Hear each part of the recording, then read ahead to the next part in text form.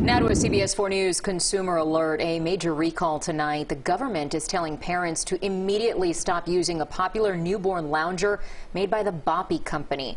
The Consumer Product Safety Commission says 8 deaths from 2015 to 2020 are linked to the loungers. This includes the original newborn lounger, the preferred newborn lounger, and the Pottery Barn Kids Boppy newborn lounger. The product has been sold since January of 2004. If you have one, you should immediately stop using it and contact Boppy for a refund.